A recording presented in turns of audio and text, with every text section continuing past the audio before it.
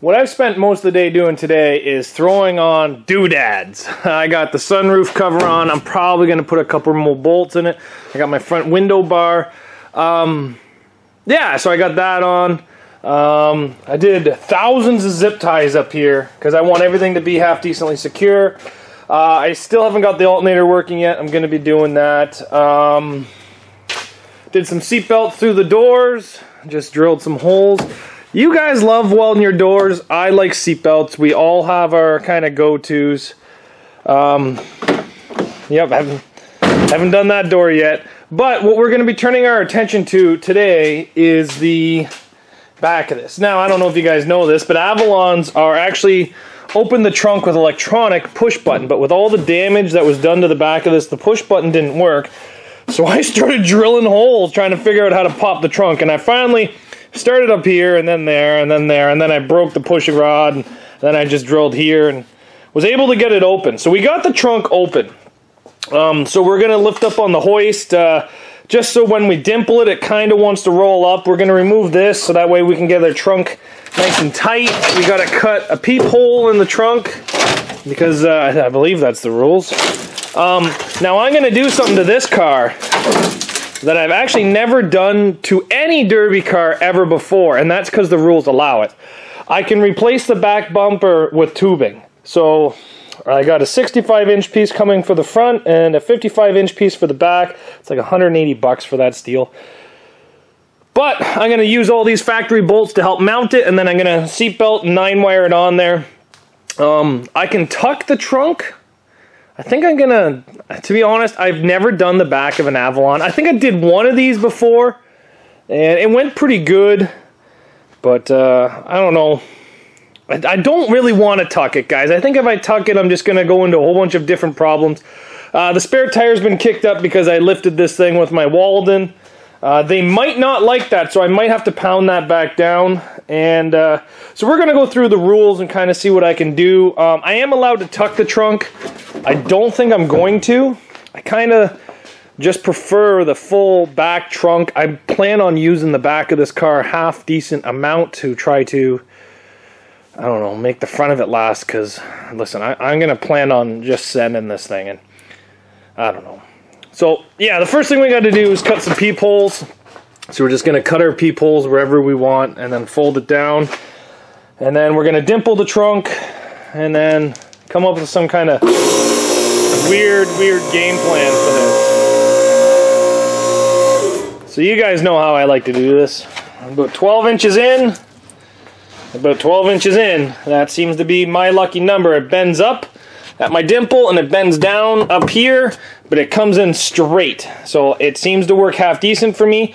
I'm probably going to take these and either push them out a little bit so then that way they kind of fold in. I don't know. We'll have to figure that one out. I am allowed a little bit of 9-wire. I think I'm allowed 2 strands of 9-wire bodywork to bodywork, so maybe I'll put that inside the trunk. I'm not sure. But we'll just have to see. So I'm going to start dimpling this and then try to come up with some kind of game plan, I guess. I sat here for a couple hours working on this thing.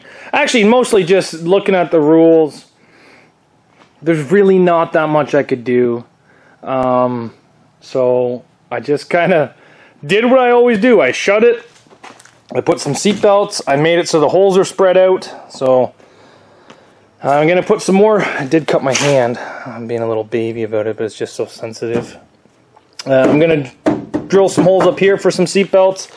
I'm going to put some seat belts through the back tail lights.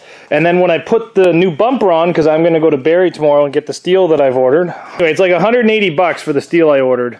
And what we're going to do then is we're going to remove this bumper, because I don't think this bumper is very good, and put a steel tubing bumper on the back of this thing.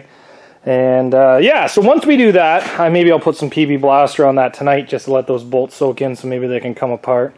But what was I saying there? Yes, once we get the steel tubing bumper on the back and we run our seatbelts through the tail lights, then we will run the seatbelt around the bumper. I think we actually have to use chain or 9-wire. I think I'm just going to use some 9-wire. I got so much of it I bought at Blizzard Bash. Just kind of go around it as well, just so that the bumper stays on. I'll probably weld a nut to the top of it or something. Now for the back window, I've been really looking at these rules, and the rule says I can have 6 pieces of chain on the trunk lid. So there's not one spot. I don't know where I put the chain I cut. Where did I put the chain I cut? Here it is. So there's not one spot in the rules that says I can't weld the chain, and it doesn't say I can't cut the chain. So my plan is to weld this chain solid and put it right across there. So then I put 1 bolt through there and 1 bolt through there, and then this chain's welded solid, but I just tilt it like that. And then I run a chain from here to the top of the back window and then weld every single link. And like I said, there's no rule saying I can't do that. The rule doesn't say I can't weld the chain. Like, let's see if I can pull it up here. Okay, so I found it here. It's under body and frame, rule 3. You will be allowed 1 3/8 chain in the back window. It must be bolted. No, oh, I have that right underneath it.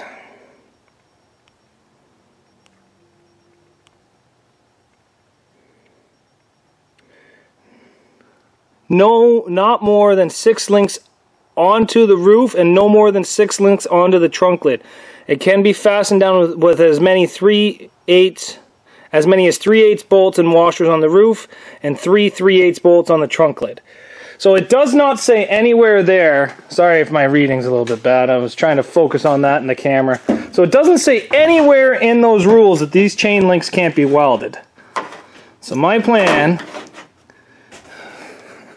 is just 5 links right here, so then I can have it come down right in the middle, and then have it go up and do the exact same thing, and every link be welded on that. I don't know if it's going to pass the rules, but I'm going to do it. We're just going to send it. So maybe I'll leave the bumper off until tomorrow, and I'm going to start welding this chain up. Well, that looks like crap, but it's done. I'm probably going to put a little bit more weld on it tomorrow, but it's honestly so hot that I can't touch it. It's raining outside. I could probably go put it out in the rain, but honestly it's just going to make it harden, which is going to make it weaker, and let's face it, these welds kind of suck. I wanted just the plain chain, but I couldn't get it because they're sold out. Went to 3 different stores, so I had to get like this zinc plated stuff, and it was $9 a foot. $9 a foot for this stuff, which I can't believe. But we're allowed 6 links on the trunk, and I only have 5. We're allowed 6 on the roof, and I only have 5. So I'm going to bolt that down tomorrow, and then maybe put a little bit more welds on it. But that's still pretty warm. That's where I think I'm going to have it, is right about there. And then, yeah, so we're going to finish that up tomorrow, maybe put a little bit more weld on it.